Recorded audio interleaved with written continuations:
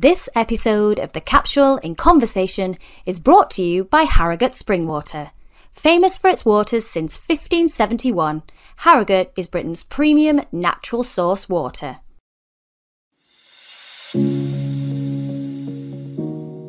Hello all, you are listening to the Capsule in Conversation podcast. I'm Natalie Anderson and today I'm joined by one of the UK's most exciting female talents, actress and writer Taj Atwal, to talk the power of trusting the process and raising hell in Hull. So make yourself comfortable and get ready to join us in our conversation. Hello all, it is lovely to have you with us today. I can't wait to chat to my special guest as it's been a good few months since I last saw her and heard her wicked laugh. And now if you're a fan of Channel 4's Hullraisers, no doubt you'll know exactly what I mean. Her character Rana in the hit show laughed and loved a lot whilst navigating the joys of single life around her mothered up best friends. She's also gracing our screens as the role of FBI agent Linda Amistead in legendary Bond director Martin Campbells Memory opposite Liam Neeson and Guy Pearce, while simultaneously playing Lee in BBC's The Control Room. She is in demand, she is everywhere, and she's here. Hi Taj. How are you? I'm good, thank you. How are you? I'm very good, thank you. Now you've moved house. So tell me, has that been stressful? It was overwhelming. Yeah. The actual buying of the house was absolutely fine and really straightforward for me because I think I'd heard so many scare stories. So I was just, I knew what to look out for. But then when I moved in, it just felt like chaos. I've done so much renovating. I'm getting a whole new kitchen in a couple of weeks as well. And it's just, I don't even want to turn my laptop around and show you what the living room looks like. There's just stuff everywhere, building stuff everywhere.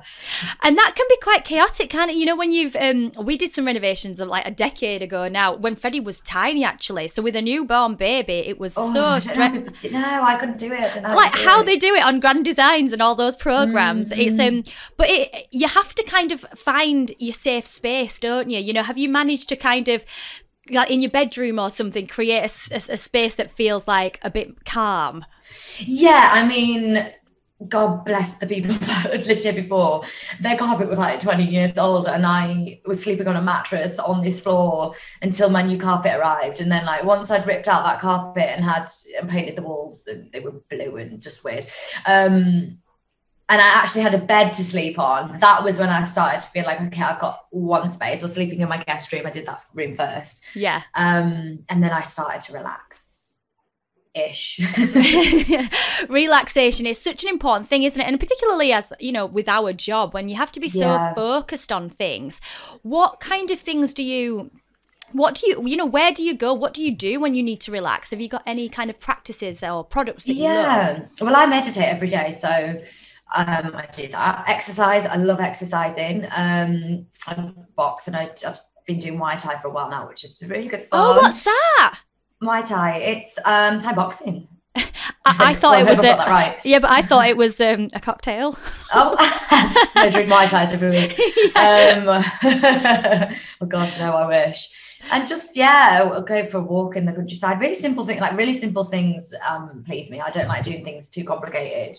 Nature, exercise, meditation, and I go dancing a lot with my mates. I go out a lot with my friends.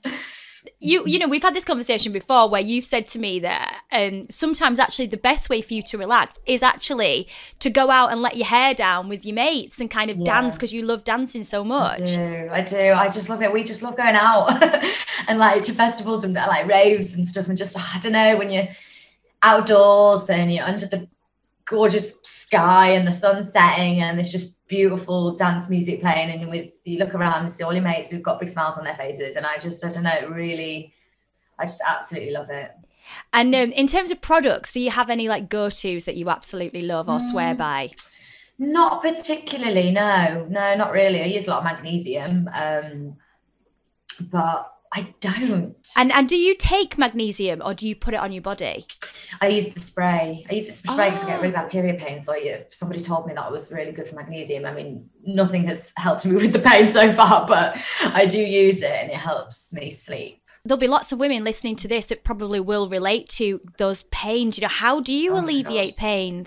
Well, I've had it since I was 11, excruciating from the very first period. And I have had every scan, I have acupuncture every 3 weeks. I mean, nothing has ever quite touched the sides.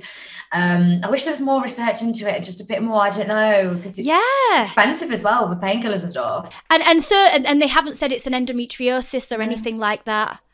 No, I have scans quite regularly and stuff, and it's just pain. I don't know. There's so many women who just have pain, but we don't know what the cause of it. There must be a cause of it.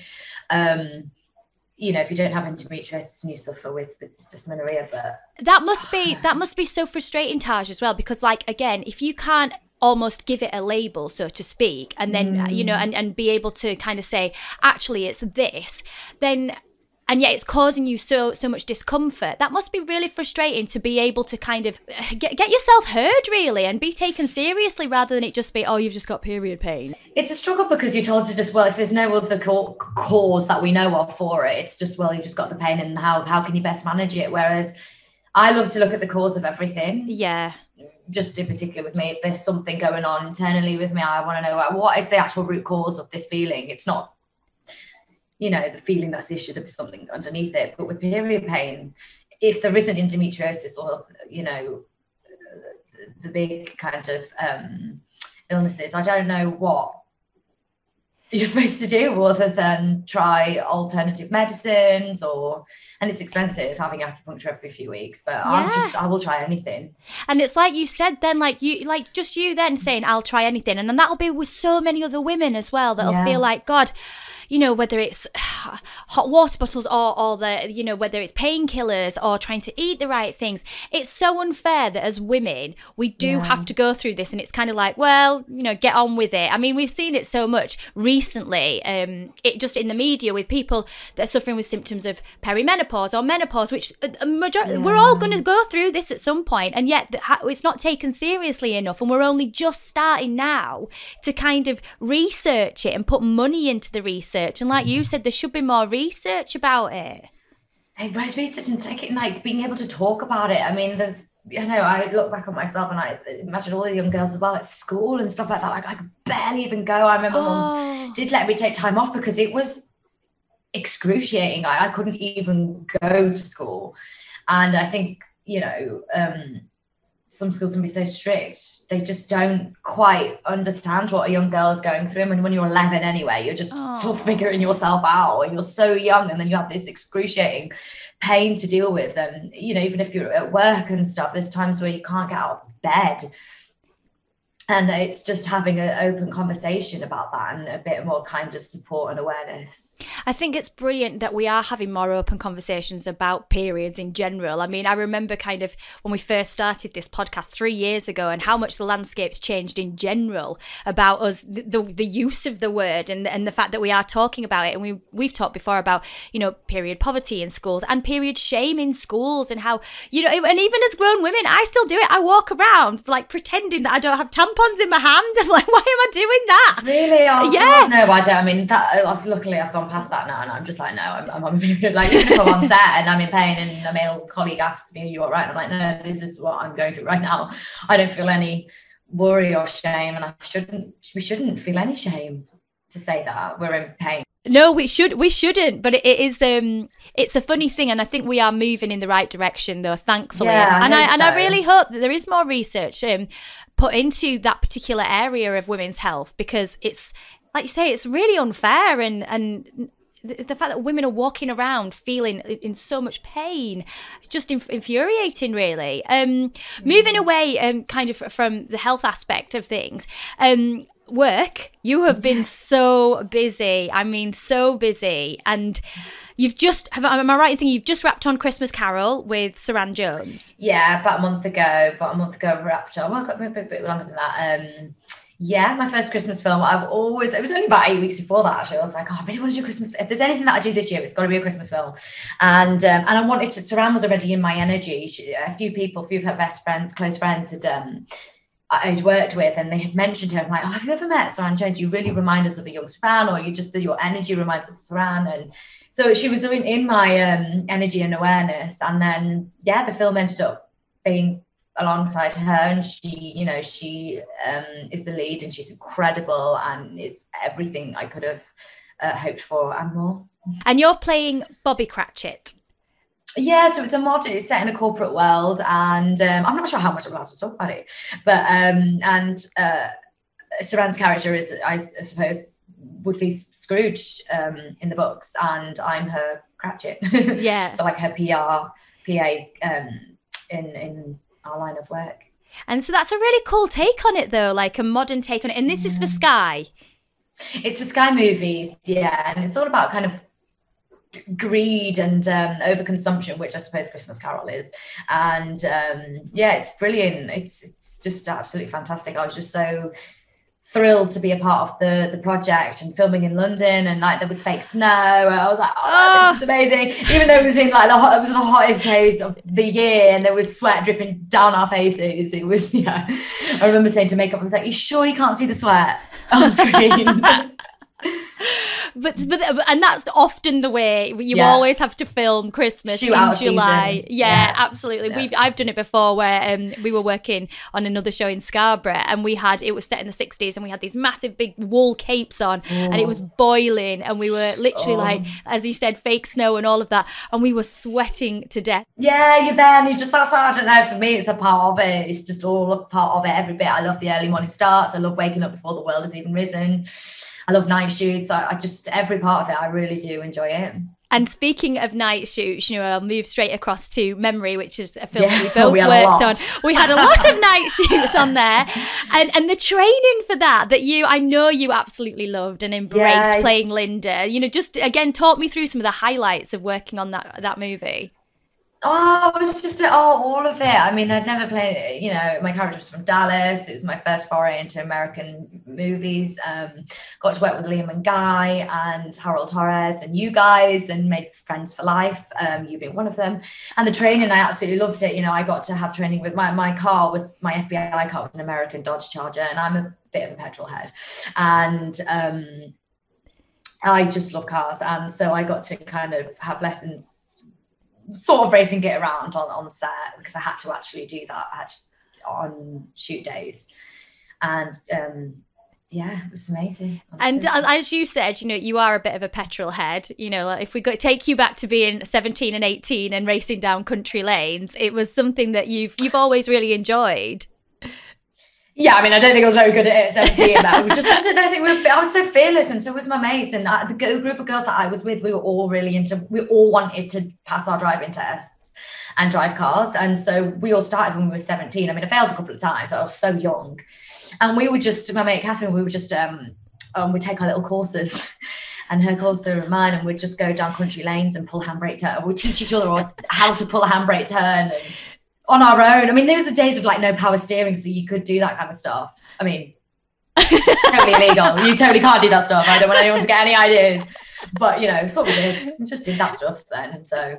And as you said, there's an element of fearlessness there, which I do think you bring to your work. You bring so much like fearlessness to it in your energy, and just throw it out there and kind of go with it as a bit of a process. And, you were saying before, you really love it, don't you? Like the job, the creation, the creativity. It's just making something. I don't know, or I don't know. I really can't put my finger on it. People ask me this question all the time, and I never quite know what it is. But you're never being a completely different person. You're always going to bring an element of yourself to it. But I love that. I love being able to bring light and shade of me, because we all have light and shade, to a character in a safe environment, and create something. Do you think there's an element as well of kind of living out your fantasies, in the sense like with Linda, you did get to drive those cars really fast, and you did get to kick ass? Yeah, I mean, just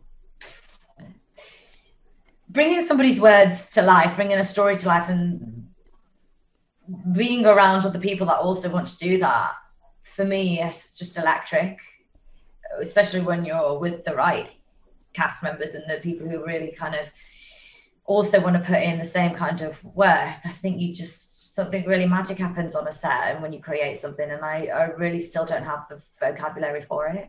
I think you're so right. Like for me with Memory, even though I wasn't on it and I wasn't out in Bulgaria as long as you were, and you were there for the whole time, it was such an incredible experience. And not just on set, offset as well. Like we created these amazing friendships, and I know you were out there hiking in the hills and going into the caves and getting lost and having like a great time, and all those other memories that you create on a set with people and those connections. You're just like this weird little bizarre, you become like a really close-knit bizarre group of people. Not always, you're not going to get on with everyone, and that's just life.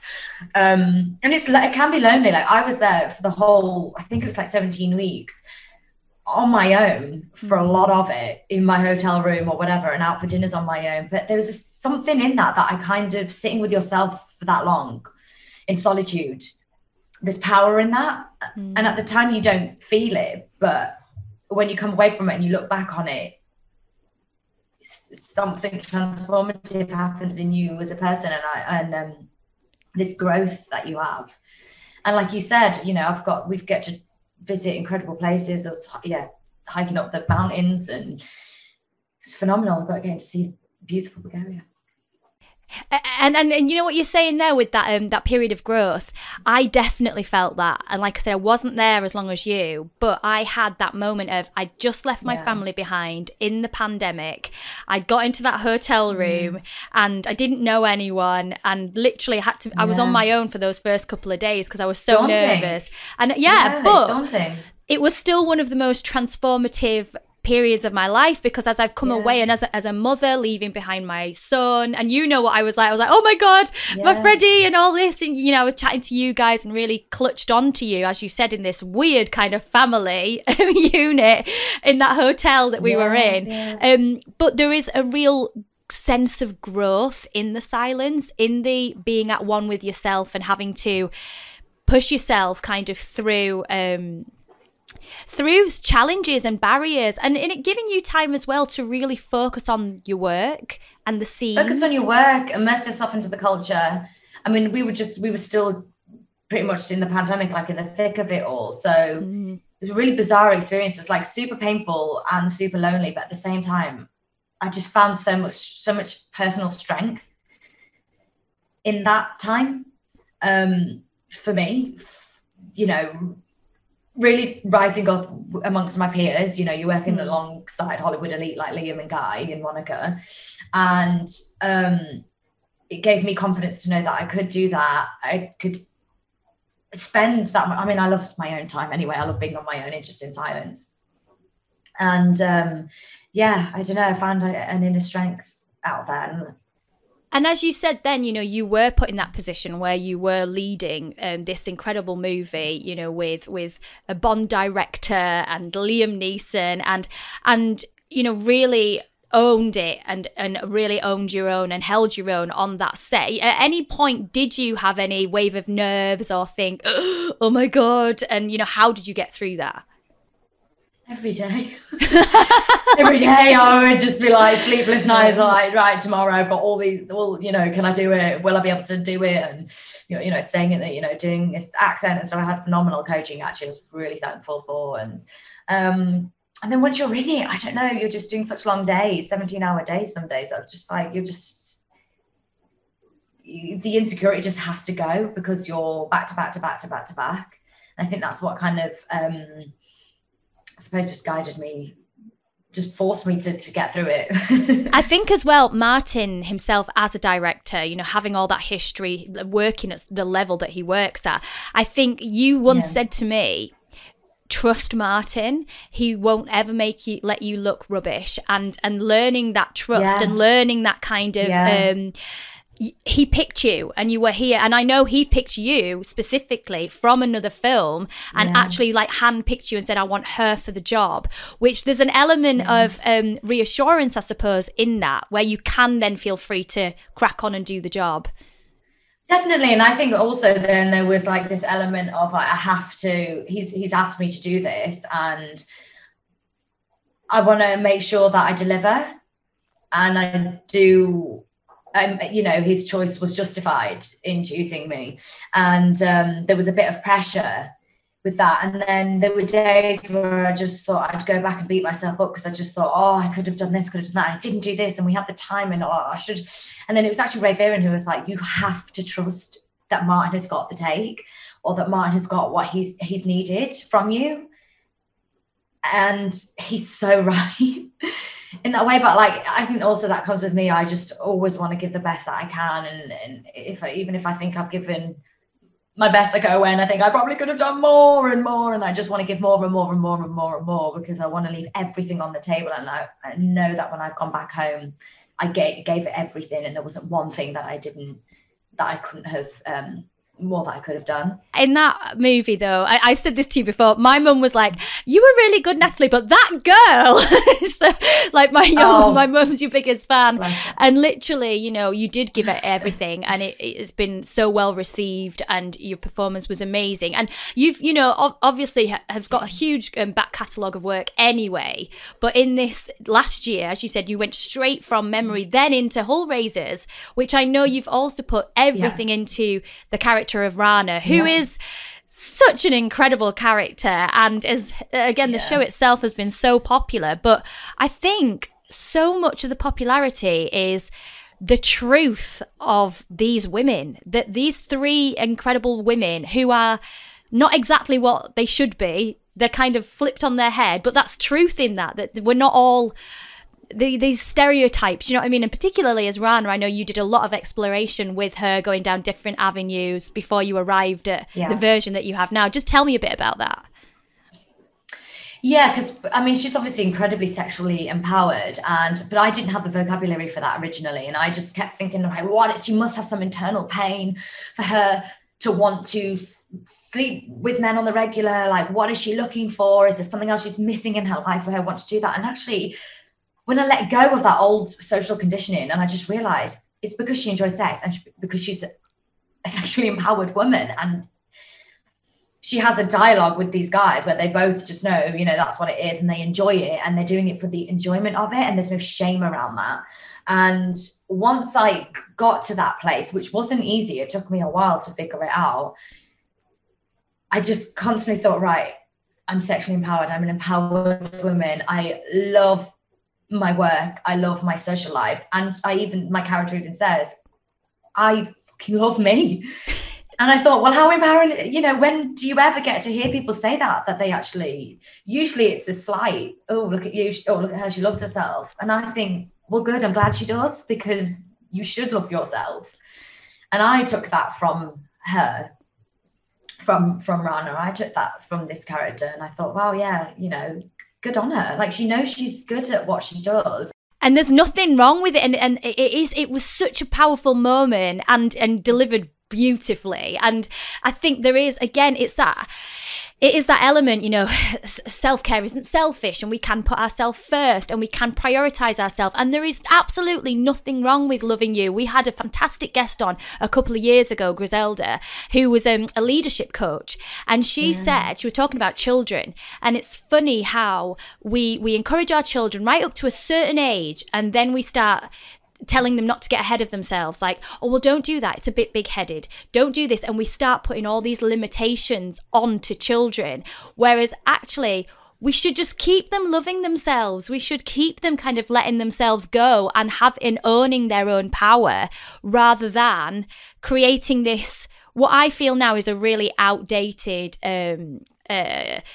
as you were saying, social conditioning of she loves herself. I'm the same as you. I'm like, yeah, good. I should hope she does. What's wrong with that? Yeah, and there's obviously not, you don't want to be like this ego way. It's like an internal satisfaction for who you are, and always still striving to be better.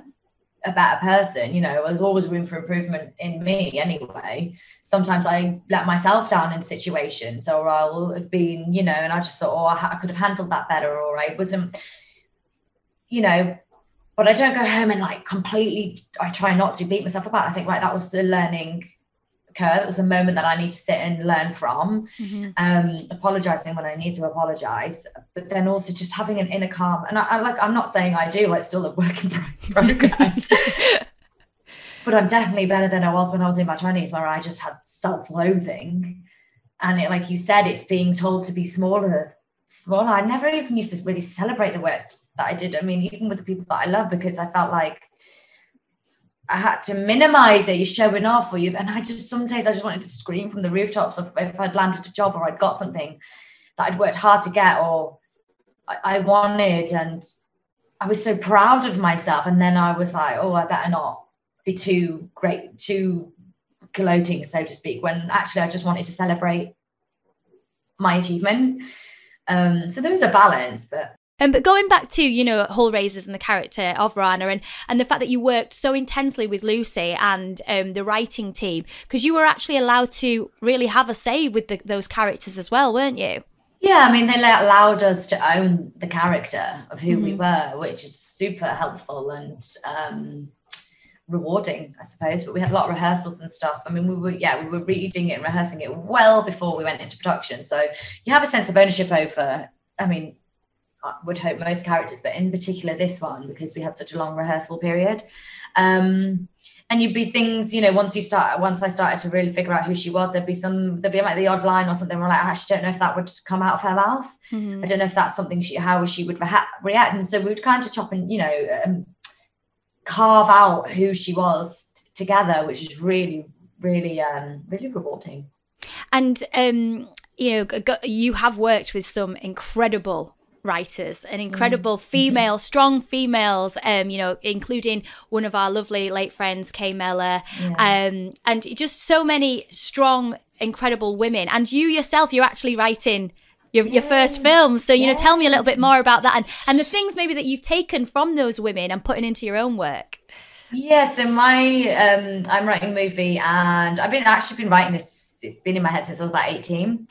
And kind of follows on from a dissertation that I did at drama school, actually. But it's you know, very loose semi-autobiographical story of a young girl finding her way in the world and what home means for her, and how we embody home. You know, it doesn't have to be the house that you were born in. It could be wherever that space is. It could be internally, and we follow her on this journey as a you know, coming of age drama with her finding her sense of belonging in the world and her sense of home. And how far along are you, like, with it now? Because I believe my first deadline's looming. So go on. So tell me a bit more. Yes. My first draft due in a couple of weeks, actually. I've got a creative meeting after this. So yeah, but I'm working with phenomenal people. I'm working with BFI and Fable and Hinterland and my own film company, Paradise Films. And I just have these incredible women alongside me, supporting me and believing in me and holding my hand, and just, it's so lovely and so reassuring and a labor of love, because writing, I love it and I hate it, and it actually for me just comes to me so much easier as a skill as opposed to writing. But I think it's because it's quite a personal, you know, there's so much personal elements of me in this story, and that's probably why I'm finding it maybe slightly more difficult. But I hope to the high heavens that the next few films are a lot easier to write. I don't know if it gets any easier. You know, there's a discipline though, isn't it? It's this kind of, if it's not the first thing that you go for or that comes to you, you have to acquire a discipline. And particularly with writing, you know, they talk about writer's block, and as you said then, how much of yourself you put into it. But I expect having the reassurance and the belief of those other women around you must be such a fantastic feeling. It absolutely is. For me, a lot of it is the practical side of things, of actually just sitting down and writing. I'm a very, very active person, and I like to be on the go. It's just, I can't sit down for too long and just be still. My meditation is for that, and then that's it. I want to be out and about. And so the actual physical act of sitting down for that many hours in the day to write, that's what I find the hardest thing to do.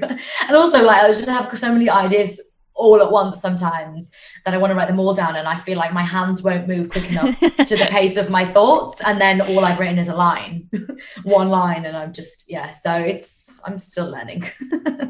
That's so exciting though. It's so exciting and so fantastic. Like, you know, like we were saying, you've got that support, you're on the way, and you want to continue down that road and kind of make more of your own work, because I think there's such power in your own work as well, isn't there? Yeah, I mean, I'm not going to star in this movie, and I already started my next film with a co-writer, a good friend of mine, and I'm not in that film either. I need to write a part for myself at some point, but I just really enjoy when I'm on set. I'm obviously, you know, I'm that character and I'm on screen, but there's this other side of it. I love looking at other people and think, oh, I want to write something for you, or there's so many stories for other people that I want to write, and I find so much fulfillment in that. So in this second film in particular, I'm hoping, you know, one of my best friends she's co-writing it with me, she'll be the lead in the movie, and I have no kind of, I need to be the lead in this film. I just look at her and think, oh great, I can't wait to write this with you, for you. And as you just said then, make him work for other people as well, you know, make him work, because it's difficult in our line of work, you know, to get the roles and stuff. And, you know, it's just, it can be soul destroying at times. So to actually go away and make your own, where you're in charge of it, and you get to have that steer, and you get to have kind of that, you know, that direction with it, it's really empowering. Yeah, I mean, there's just always these stories and things going on in my head, and I love putting it to paper, and I love thinking, oh, someone's going to bring that to life. And I think I can kind of take a step back from it a bit easier and be a bit more objective with it when I'm writing for someone else. But obviously I would love to write my own role as well. But my second film was supposed to be for myself, and I haven't. I ended up writing a second movie, which is something else, but fine. You can do that. I'll sit back on this one, and you can do that. At some point, I'll write a story for me. And you know, we've talked before about the fact that you really you like Abraham Hicks, and you love her work. And you know, tell me a little bit more, like why you gravitate towards her work, and how it helps you. So tricky. I mean,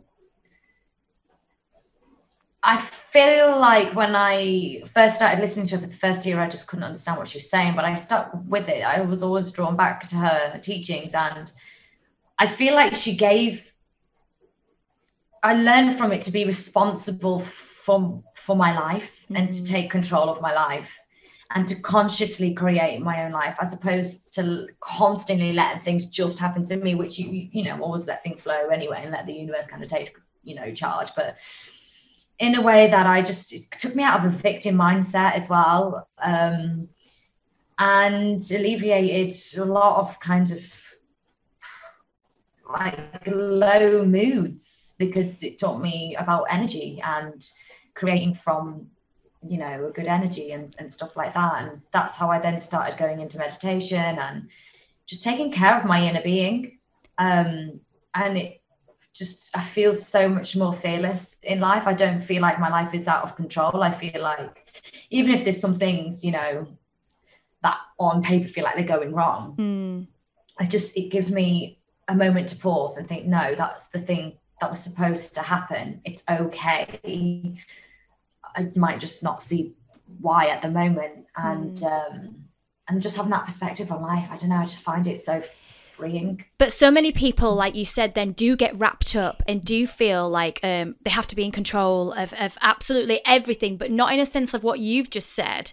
Like if things are going out of control, you can still have an element of this is supposed to be, you know, you can kind of accept it, you can move forward, you can create a new direction. And I think there is something, as you said, quite empowering and fearless about that kind of line of thinking, so that you can trust the universe a bit more and you can trust the process. Well, trust is the word of the day. Yeah. And it's just trusting. It's just, it feels like it's out of control, and oh my God, you know, and then I just think, no, it's not. It's this thing that's just, and having some element of personal control, of staying in alignment in amongst chaos, because life can be chaotic, as we've all seen. And we've all lived, and it's just staying steady through that and knowing, all right, it's all right, let go, just trust the outcome is the outcome that's supposed to be. It's easier said than done, and I still struggle with it, but nowhere near as much as I used to, where I would just dwell on things for ages, and now I just let myself feel what I need to feel for a few days. I really feel it fully, and then it just dissipates the need to control, or that should have gone this way, and I just let it go. Not always, but I'm getting better. I was thinking, oh, you're better than me. Well, I don't know. I'm still just constant practice, isn't it? Just constant learning. Well, my love, it has been absolutely fantastic to chat to you today. You've been so brilliant. We can catch you appearing as Bobby Cratchit in A Christmas Carol on Sky, which will be out later in the year. And also currently as Linda in Memory, which is now streaming on Amazon. If you'd like to keep up with Taj on Instagram, then you can follow her at Taj Atwal. For more fashion, well-being and beauty, you can visit us at our website, www.thecapsule.co.uk, where you can also catch up with our previous podcast episodes by visiting the In Conversation page and subscribing to any of our podcast channels and YouTube. We're in a brand new series, so please do leave those rates and reviews, and also don't forget that you can drop us a direct message at our Instagram at @officialcapsule. I will be back next week with another excellent and very special guest, but all that's left for us to say today is goodbye. So it's goodbye from Taj. Bye. And goodbye from me.